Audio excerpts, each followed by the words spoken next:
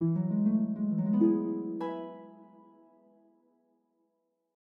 hi Lee, how are you?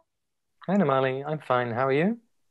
Good to see you today. And we are back to doing a recording after a really long time. And it's really interesting to think that we started doing recordings about sort of basic introductions to Ken Wilber's integral theory. We started doing this around the spring of 2020 when the pandemic was just starting. And lo and behold, we are still inside of the pandemic.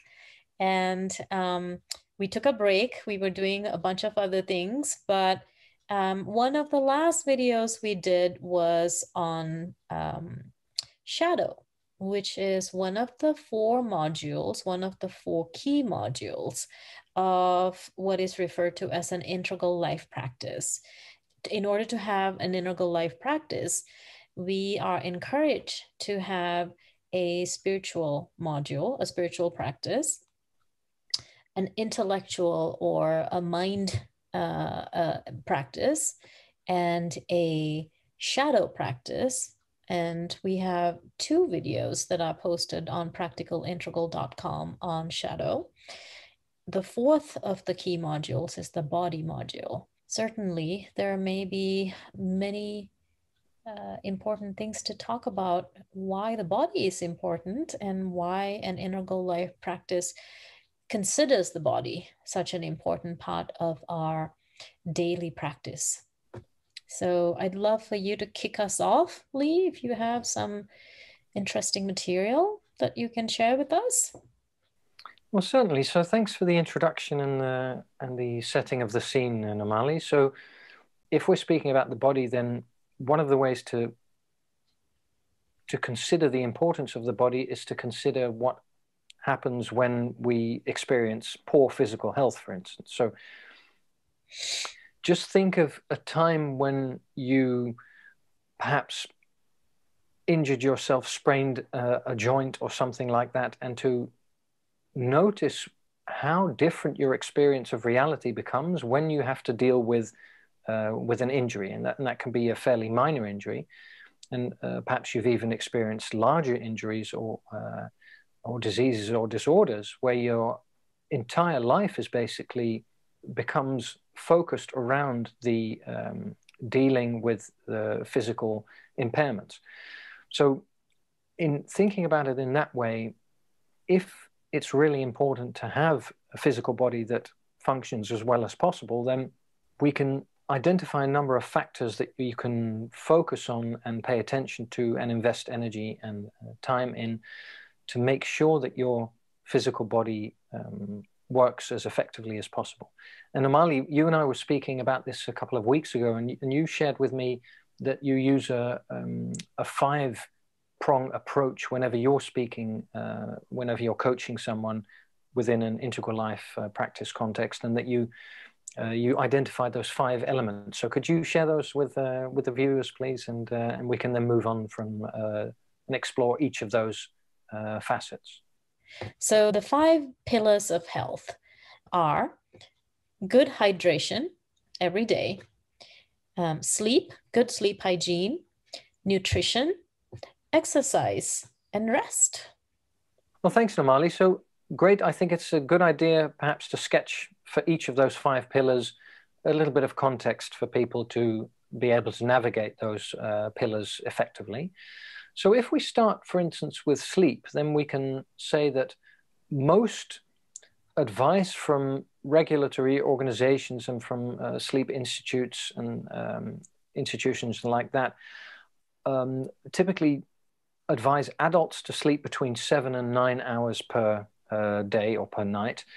The reason that sleep is so important, or one of the reasons, is that if we sleep much shorter, for instance, research has been done on adults who sleep only 4 hours, or at least they were kept awake for the rest of the time and they were allowed only to sleep 4 hours, is what you then see in the if you take blood from those subjects, is that you see that they are, after a few nights of sleeping only 4 hours a night, you can see the beginning of diabetic onset.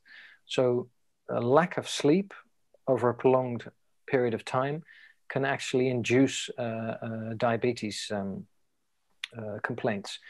And also another benefit of sleeping is, of course, that cell regeneration occurs. So repair tasks within our body, but also memory consolidation processes. So things that we've learned throughout the day are consolidated from short-term into long-term memories. And also people who sleep very few hours per night, they tend to have a higher risk of becoming obese, because the appetite suppressing hormone is then not produced in sufficient quantities throughout the night and the day. So those are just a few reasons why getting a good night's sleep is very important. Mm-hmm. And it's also useful to be aware that if you're a teenager, then you need far more sleep than you do as an adult. And if you're an elderly adult, then you typically need a few hours of sleep. So it's also relative to where you are. And very young infants, for instance, can sleep up to 16 hours a day. So nice. Indeed. I don't know why I just suddenly had this like need to like sleep for 16 hours. That would be so nice. I think it's one of the attractions of sleeping 16 hours is that there's no responsibilities as an infant, and there's nothing, no taxes need to be paid and things like that. Right, exactly. Yeah. Cool, yeah. What about nutrition? Yes, so nutrition is a very extensive subject, of course, and many expert opinions exist which differ from each other. But in general, we can say that there are macronutrients, which are fats, carbohydrates, and proteins, and micronutrients, which are vitamins and minerals and other trace elements. And that our body consists of a variety of building blocks, so to speak, and other processes or other chemicals that we need to make sure that our body functions well. And basically, nutrition is making sure that we consume foods that support our physical well-being and the perpetuation of our physical body over time. Yeah, that's beautiful. Also, I think since we're speaking about integral, or the context of our conversation is also integral life practice, I also really like how this is something that is in the, again, it's the Integral Life Practice book. On page 167, there's a great little chart that they created where on the upper left, they encourage us to sort of an integral nutrition plan would mean that we eat mindfully, that we actually practice eating and feeding our bodies mindfully. And that's an upper left practice. On the upper right, to eat optimal foods that are good for you, and to really kind of practice how we can choose not to feed our bodies with food that really just doesn't serve us anymore. And then on the lower right is to eat sustainably, which I really like also. And then on the lower left, it says eat meaningfully. And I was actually really interested in what they meant by eat meaningfully. So just to read a little bit from the book, the we of nutrition includes the shared meanings surrounding food. Culture influences your food choices. A culture's history and preferences favor certain kinds of food over others, raises certain health concerns and ignores others, and attaches group identities to people based on their nutritional patterns. For example, a traditional meat and potato kind of guy as American as apple pie, or a granola hippie. Practicing integral nutrition includes being aware of how different cultures collectively interpret and relate to food. So I thought that's really interesting as well. Nice.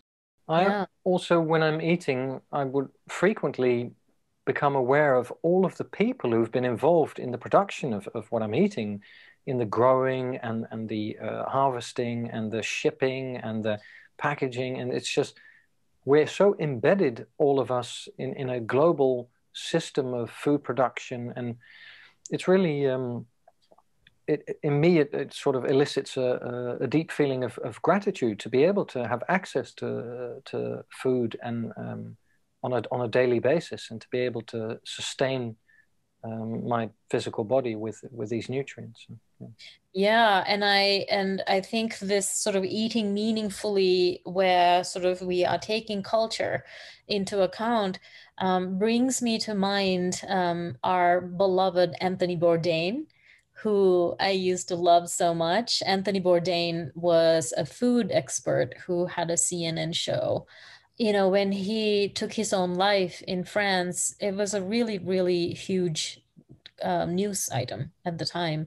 And there was a lot of sadness, because I think what people realized was that through food, he would introduce people to culture, to different cultures. He would travel the entire globe and eat with people and sort of eat meaningfully with other cultures. So even just in a kind of a really simple practice, I think we can check ourselves how there's so much that we can learn about a culture by opening our minds and opening our taste buds to different food from different cultures. So I just somehow really that stuck with me from this book somehow about nutrition. Oh, Yeah. that's nice. Nice. So how about exercise? Yes, well, that's another very extensive subject. And well, as you know, of course, I became a physical therapist when I was 22, and I've seen many patients and helped many people realize exercise goals. And I think one of the things we can say is that having a regular exercise practice, or having a regular, let's call it a regular movement practice, to make it as accessible for everyone as possible, it's so important, because the physical body that we inhabit, it's evolved to continue to be in motion. So all of our joints are made to move, and our whole cardiovascular system is made to be adapted to both rest and exertion. So to have a regular exercise or movement practice is quite important, and it's also important to make it something that you feel motivated doing, because many people, of course, struggle to maintain a regular movement or exercise practice, because it requires something and it's not always pleasant. So you're basically doing something that sometimes feels uncomfortable, or feels like you could be doing better things during the same time. But what you're basically doing by exercising is you're investing in your health little by little. So you're putting money in your physical bank, so to speak. Mm-hmm. Yeah, that's a lovely metaphor. I like that. I wish I did more of this. This is where Integral is such a helpful tool, because when we speak about the body module, we're really speaking about the upper right. And it's so interesting to see with each of these 5 pillars that we're speaking about, how the other quadrants are deeply involved. So I think having the integral map is really useful, because for me, when I challenge to have a physical exercise practice that is ongoing and that I'm capable of sort of sustaining it, I often have to look at my upper left. Like, what's the motivation or the lack thereof that gets me into trouble in trying to maintain a physical practice? So yeah, I think that's precise. I think what we're talking about is precisely why integral theory, integral philosophy, Ken Wilber, and lots of other teachers that we have paid attention to, really promoting a sense of integral life practice and even a physical practice that involves the other quadrants. In fact, one could also say there are some among us who are so dedicated to the upper right physical module, and exercising, but maybe really broken in their relationships, or maybe really struggling in their kind of self-awareness about other things in their lives. So any of these things could also become addictive, which is also sort of an interesting thing that happens if we're not paying attention to all 4 quadrants and how we explore this. But yeah, the exercise is, I would even go so far as to say that exercise is one of the hardest things for some people to do. When even I know that it's so good for me, but I put it at the like the bottom of the pile sometimes. Some of us really struggle in this domain. So to continue to kind of work on it and to educate ourselves on it. Michelle Obama, who I really admire, her entire sort of the main body of work that she undertook as the former First Lady of the US was around physical exercise and good nutrition, because as a country, there is so much struggle around that in this country. This is the most, I'm in the US, you're in Amsterdam, but in the US, this is the most medicated society in the world. So to get people to move, to get people to eat well, if it was easy, we would be doing this regularly. And this is a really hard part, I think, for large numbers of populations. And there's a lot of culture involved in that as well. I mean, coming from Sri Lanka, I can say also Sri Lankans are not necessarily known for deep health in their bodies, I think. So anyway, I just wanted to sort of add that piece to that. What about what have we not yet talked about? We talked about sleep, we talked about nutrition, we talked about exercise. So maybe briefly around rest and hydration. Indeed. Well, let's start with hydration, because especially it's interesting to me that some athletes, what they do to manage their hydration, to keep it optimal. So hydration is basically making sure that your body contains enough fluids. So typically we do this by ingesting water or other fluids.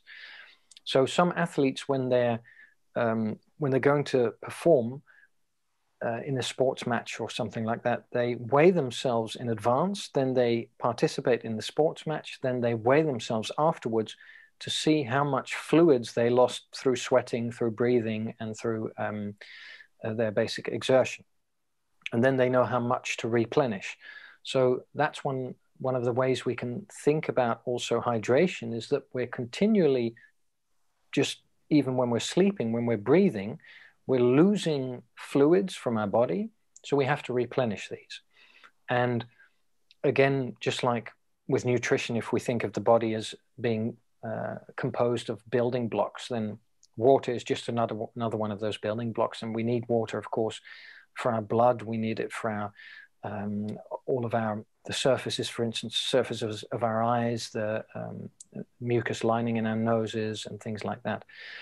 We need to ingest enough water, but we also need to be careful not to ingest too much water. So some people will drink so much water that they can actually damage their kidneys. And there have been people who, for instance, under the influence of particular drugs, who've drunk so much water that they've suffered water poisoning. So we need to, of course, keep middle ground. And most of the recommendations are around, let's say, around 1.5, 2 liters. So how much would that be in? Usually around 8 glasses is a really simple reminder, I guess. Yeah. Yeah. So that's. But again, I mean, I've worked with people who did not drink water at all, and who got all of their fluids through their foods. So, for instance, if you eat a lot of soup, or you eat a muesli with milk or with soy milk or something like that, you get a lot of fluids as well. So it's good to manage your own levels of hydration based on your own needs. And one of the ways to manage that, one of the most effective ways, is actually to look at the color of your urine. So to see whether it's a light yellow color, which is typically a sign of good hydration. Yeah, and I think for anyone who struggles to drink enough water, one of the tricks that I've found, which might help maybe one other person, so I'll just share it, is to actually make drinking water fun. So I had a doctor who actually, when I told him that I struggle to drink enough water, he gave me this idea. You know what? You're the kind of person who probably needs fun and cute glasses and containers and cups and stuff. So which was really funny because I do think that if the container is more interesting, I seem to be more attracted to pouring water and like getting myself a glass of water or a bottle of water, which is really strange, but perhaps that's our connected to our personality type. So we can think about how personality plays, as integral practitioners, we can take into consideration how personality plays a role in the body module period. Enneagram fours and fives are typically the ones who are the furthest away from the gut module, the eight, nine, and ones. And you will see typically they struggle to connect with their bodies and sometimes to treat their bodies with love and respect. So also with drinking water, the other thing that has made it easy for me is to infuse it with fruit. So on like sometimes I'll get a big pitcher of water and lots of ice cubes, and I'll just put some slices of fruit in it one day, or maybe some mint, and make it a little more interesting so that you're not having to deal with all the calories of drinking juice or something, or kind of certainly not flavored drinks. But you can make your water a lot more interesting just by adding a few slices of strawberries and mint maybe one day, and another day it could be a few slices of a couple of oranges, or kiwi fruit is really nice in your water. So I think there are lots of ways to make your water fun. Well said.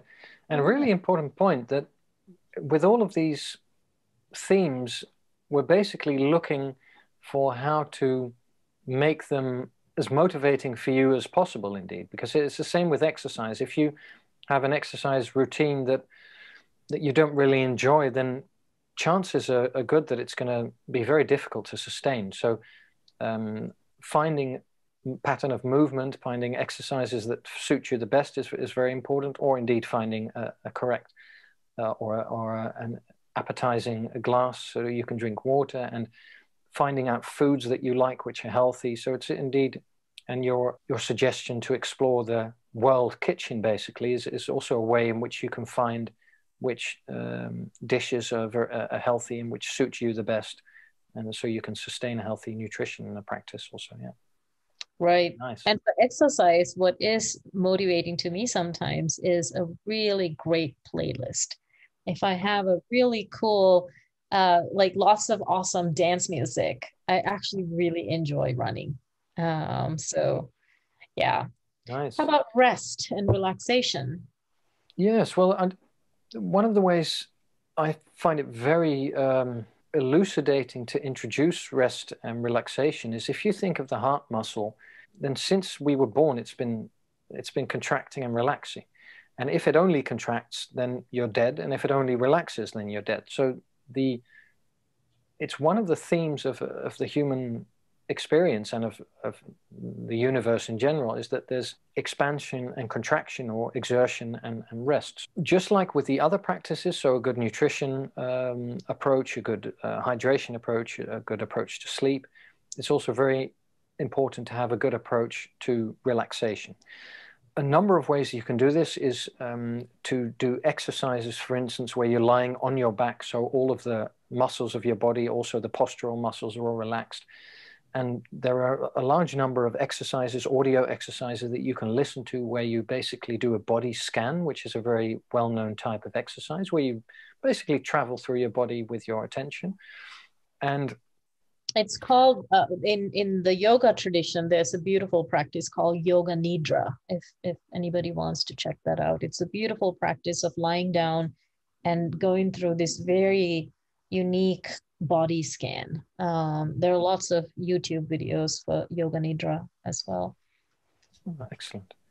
Well, indeed, and that's also important for physical relaxation, because many people will say, I feel relaxed when I'm gardening, or I feel relaxed when I'm doing something else, for instance, playing a computer game, which is typically mental relaxation, where you're not focused on something that causes you a lot of stress or strain. But here we're speaking about physical relaxation, and to do that, you need all of the muscles, all of the skeletal muscles, so the muscles that move your skeleton, basically, to be relaxed. So basically, the lying on your back with arms and legs relaxed and head supported and relaxed is one of the best ways to do that.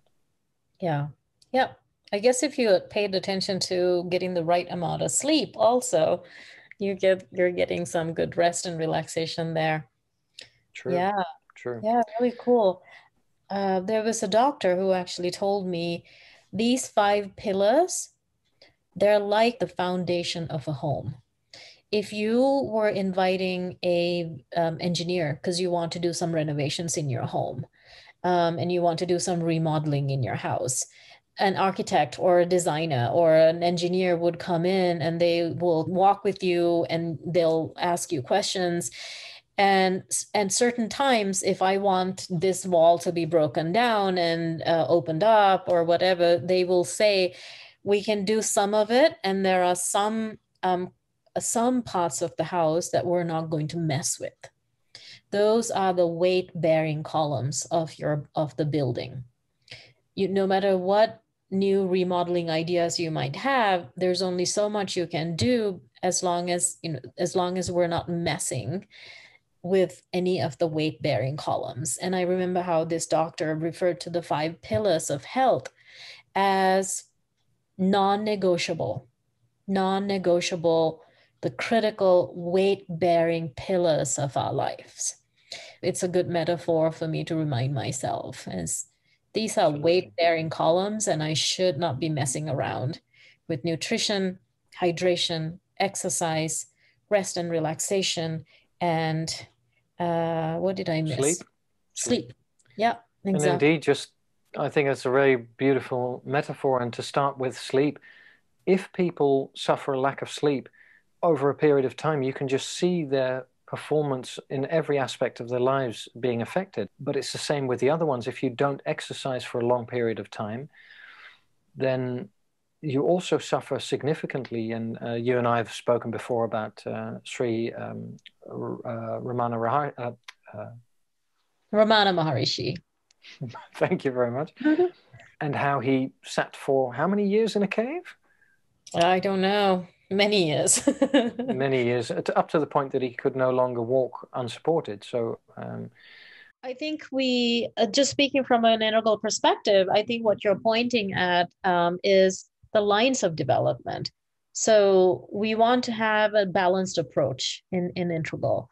And so if you are highly developed spiritually, but your body line is underdeveloped or falling apart, I think an integral life practice would encourage you to bring balance to both of those lines or all of those developmental lines. So I think with Ramana Maharishi, he had a very, very high level of development spiritually, but I think a lot of us have read about how physically he was falling apart. So if you're a vehicle, it's around bringing balance to all parts of our lives. So balancing all 4 quadrants and all lines of development. I think we can see how personality types play a role in how we approach our health and well-being in a certain way.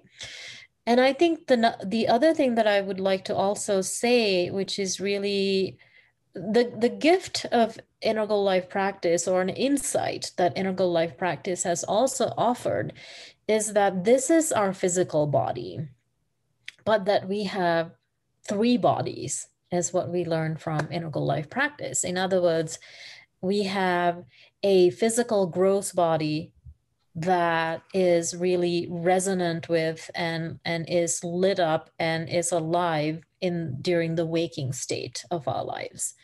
But that on the upper right, that we also have a subtle body, and that we also have a causal body. So in the upper left, we've spoken about, for example, in our states video, different states of consciousness that we can, subjective states of mind that we can inhabit. And there are corresponding, correlating upper right bodies as well. And so the physical body, like I said, is the gross body, this body that we can all kind of see objectively. Um, and the subtle body is the body that is aligned with not the waking state, but the dream state. The dream, I don't want to call it the dream body, but the dream state is the body of energies, and various disciplines may refer to them as the body of chi energy, for example, or prana, our sort of life force, the chakras, and in acupuncture, the meridians that acupuncturists know how to treat. And then, of course, the both the subtle body and the causal body are not bodies that are necessarily recognized by Western physiology or Western science. And then the causal body is the body that is correlating or correspondent to the deep dreamless state, which is the subjective state in the upper left. And the causal body is the body of sort of infinite stillness. And that's how it's described in the Integral Life Practice book. Also, it's the body that is touched, or we can connect through meditation, for example. So in Integral Life Practice, I love what, I don't know if it's Ken or my friend Mark Binet, who was very much a part of our Integral Institute back in the day, but we had a friend called Mark Binet who was a tango dancer. And once we become familiar with the three bodies, he would say it takes three to tango. So, as integral practitioners, we kind of want to try and pay attention to all three of these bodies. And if you were to ever get this book, Integral Life Practice, you'll be able to see some practices and certain ways in which it's encouraged to maintain an integral life practice in the three bodies. So, for example, as you begin your exercise routine, to do a simple witnessing meditation, perhaps, and you connect with and you exercise the causal body. And then after that, you can maybe move into a little bit of stretching, some yoga stretches, maybe, or some Tai Chi, or Qigong, for example, which really connects with the subtle body. And then it wakes up the gross body, where you can do aerobics or running or dancing, more kind of really exercising the physical domain, the waking state gross body. So it's referred to as a three-body workout. So an integral life practice is really sort of trying to do all of it to connect the subjective states with the objective bodies, even though two of these objective bodies are not necessarily visible per se. But that's what sort of ancient traditions like, sort of the Tai Chi, yoga, I think those disciplines were really aware of our energy bodies.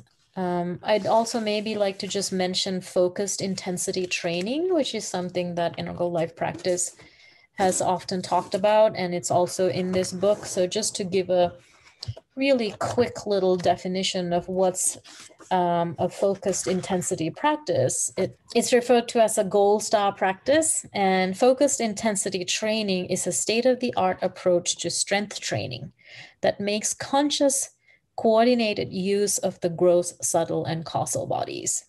It's just like I said, there are some pre-training exercises that are more about the causal body, and then some core techniques that really connect with the subtle body, and then you sort of end with the gross body.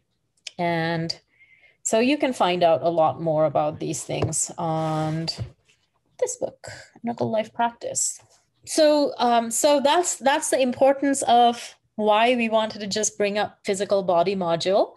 So we hope that all of us, if we are integral practitioners, that we pay attention to the body module just as much as we may be paying attention to some of the other areas of our lives. So thank you very much, Lee. You too, Namali. And thanks everyone for watching.